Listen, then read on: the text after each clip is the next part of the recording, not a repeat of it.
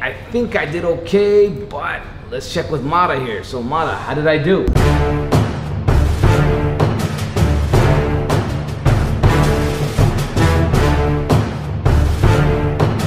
Okay guys, we're about to start our boot camp mission right now. So me and Ali are excited because we're both actually in the boot camp ourselves, and maybe we'll show you a few clips here and there, and let's hope we get certified and registered. All right, talk to you in a bit.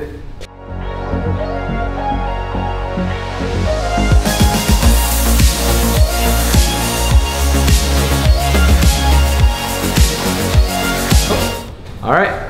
Okay guys, I just finished boot camp, myself and Ali, and I think I did okay, but let's check with Mata here. So Mata, how did I do? Yes, it was pretty much amazing. Okay. And I think successful. So. Nice. Now you're officially a hobbyist certified operator. Perfect. I'm excited about that. So this is mine right here? Yes. All right guys, there you go. It's official. So the procedures, obviously we experienced it, we went through the boot camp, the training and everything else, but now after you receive this document, there's also a registration process. Yes. Can you tell us a little bit about that, how easy it is and what do you have to do? Okay, I'm gonna give you a quick preview on how the registration will happen. Okay. So this is the permit that the operator will have to take from DCA after the registration with them. Okay, that's the final permit. The final permit. Okay. Make sure that no DCA registration, no permit. Okay. The next thing is you have to go to DCA website. Okay. Along with that is you have to create your DCA account login, where you have to register all your email, Emirates ID, passport, residence visa if you're non-local ones. Okay. Once it's all successful, then you have to log in. Okay. Log in is where you have to register yourself and your drone with this certificate. Nice. Does it have a specific number, a unique number? There is none, but you have to upload your certificate along with your drone serial number. Okay, gotcha. So with yours, it depends what type of course, drone you have. Yeah. So you have to log in all the details and input your name according to what your permit has to be appeared after. What else? On the below sections where you have to upload all your documents, residence visa, Emirates ID, passport, your certificate of course, and the details of your drone. Okay. So you will be asked what's the manufacturer. So let's say if you have DJI, you have to put DJI, type of the drone which is Mavic Air, okay, and your serial number. Nice. As well, you have to upload your drone pictures, the whole pictures, and the serial number that is inside of the drone itself. Okay, when you remove the battery, yes, it's in there. Okay. But I just have to highlight then that if you choose a category, you have to make sure that you have to choose a proper category of your certificate. Okay. There is an option where government, commercial, hobbyist, and professional if you have one. Okay. So since you're hobbyist, you have to choose the hobbyist. Hobbyist. Submit.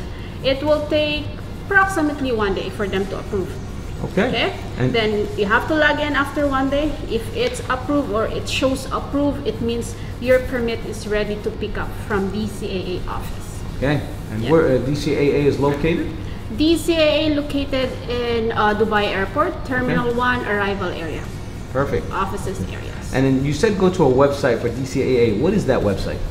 Website is the DCAA website, of course, the Dubai Civil Aviation website. Yeah. So how do you get there? What's the address? The actual www? Well, now that you have your certificate, okay, upon me handing over to you, I will email you the soft copy. Okay. So along with the soft copy will be the procedure from our side on how to register with DCAA. So this is the same file that I'll be emailing to you.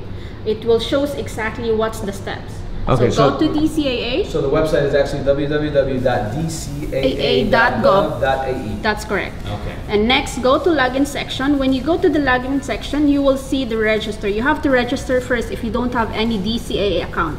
Okay. Okay. So you have to register. That will show you the customer registration next. So you have to choose individual. Okay. Once you click the individual, below on that will be all the details as a customer, your login, your username, and so on and so forth. Gotcha. All information done, click submit.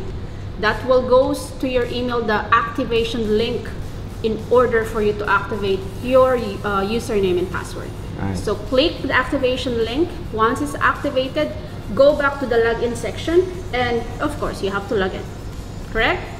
So once you've logged in, that will go to your portal, to your own account. That will says here somewhere, which is eSun or whatever your username is. Yeah. So go to eService, RPass registration, and then that will show up this portal, which will show apply now.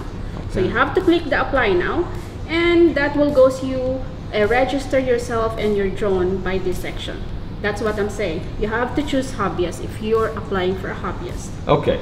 So to simplify it, basically, they after the certificate, you have to register with DCAA, and the way to do that is you get you go to dcaa.ae.gov,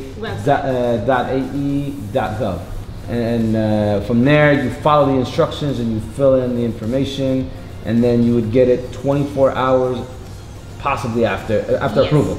Well, provided that you have given all the information. Proper information. Yeah, you uploaded the documents, passport information, everything else.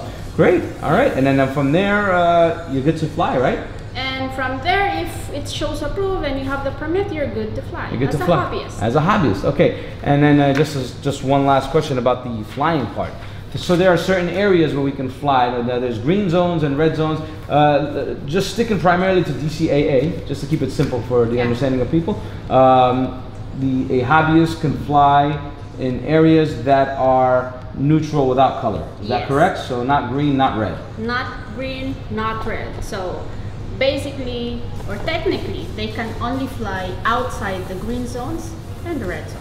Outside green zones and red zones, that's what we look at. Okay. And then for a tourist, if a tourist wants to come and visit Dubai and wants to fly his drone, there are simple procedures that they should follow. Is that right? Yes.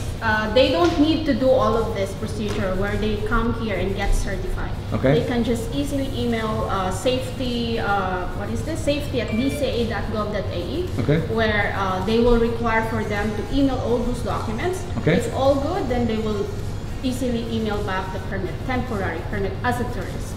And is there a time frame for that temporary permit? I think approximately same, 1 day approval. No. Is there an expiry? I mean. No. Yeah, there is for sure. So yes. So is it 1 month? Is it 2 months? According to the, whatever the permitted time that they'll be coming here for. Okay, so it's based on their travel time. Okay, and then do you know what the fees are on the tourists? No, it's it's a free of charge. Free of charge. Yeah. That's excellent. Okay, that's good. Actually, that's good information. Well, thank you so much. I'm so excited and can't wait to go and fly my drone. Yes. All right. Thank you for your time and thank you for helping me achieve one of my goals. Okay, guys. Thanks again for tagging along. That's gonna do it for us here today. We're registered and we're good to go. Now, one very important thing. If you like this video, give me a like.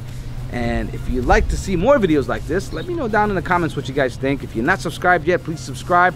I'm going to list in the description down below all the information about Senate Academy and how you can get registered and how you, if you're a tourist visiting Dubai, what you could do to bring your drone and how you can fly it. I'm going to put that information down below. So again, guys, drones have become big in this day and age. So what we want to do is we want to keep doing more activities, more fun things with drones and with Senate Academy. So again, thank you again. I'll catch you guys on the next one. Assalamu alaikum.